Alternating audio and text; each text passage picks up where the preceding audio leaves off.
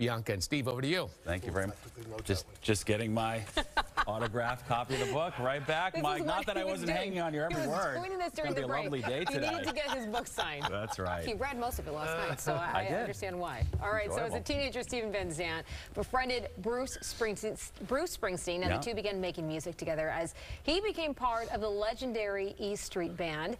As Van Zandt's career took off, he became a political activist and also got involved in more than just creating lyrics. All right, of course, in the late 90s, Van Zandt took on acting, got involved in The Sopranos, playing Tony Soprano's right-hand man. Silvio Dante, The Life of Steven Van Zandt, is all right here in his memoir, Unrequited Infatuations. Rock and Roll Hall of Famer Steven Van Zandt joins us now. Steven, what a pleasure. What a great return to in-person guests to have you here. Yeah, good to see you. I must say, I've been bragging about it all morning. I read most of the book yesterday.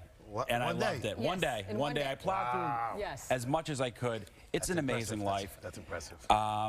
Let's start from the beginning. So it's amazing. You mentioned your 13th birthday was when JFK was killed.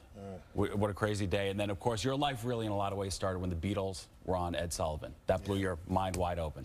Yeah, I never seen anything quite like it, you know. I know it's hard to imagine, but there weren't that many bands in those days, you know. If you went to your high school dance, it would be an instrumental band.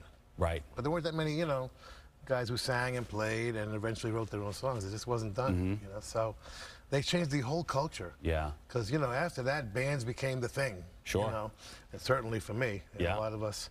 But also the entire, you know, people would go out at night and that's what you did. You went and saw bands, you know. Right. You know, occasionally go to a movie or driving in those days, Yeah. you know. But most of the time, you know, you go see a band, or in our case, you would be playing. And you'd be in and out of bands. You knew Bruce from the scene. You know, you'd play with him. You'd play with other people. The band lineups were always shifting. Yeah, you're searching for your identity. You know, you're trying a little bit of this, you try a little bit of that.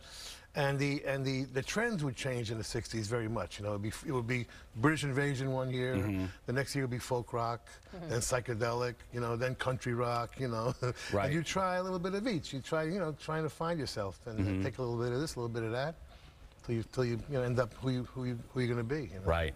I think in the process of trying to find yourself, you kind of mentioned in the book that there's two most important sentences in the history of rock and roll. They're from Bob Dylan, his 1965 single, Subterranean Homesick Blues. But Johnny's in the basement mixing up the medicine. I'm on the pavement thinking about the government. Explain that to us.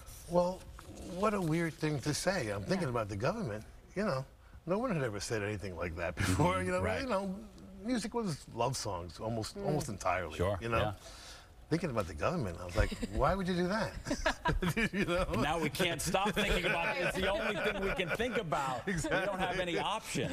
It's true. What exhausting world it is now, isn't it? It is. It's unbelievable. These last 5 years, forget it. Yeah. You know, but it was a mind blower that kind of planted that little seed of like, there's more to talk about here than just, you know, romantic relationships. And Bob Dylan would be, you know, completely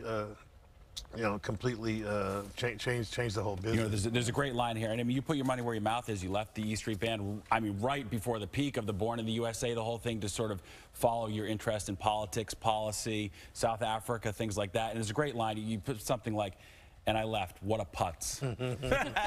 It was not a great career move, okay? Let me tell you.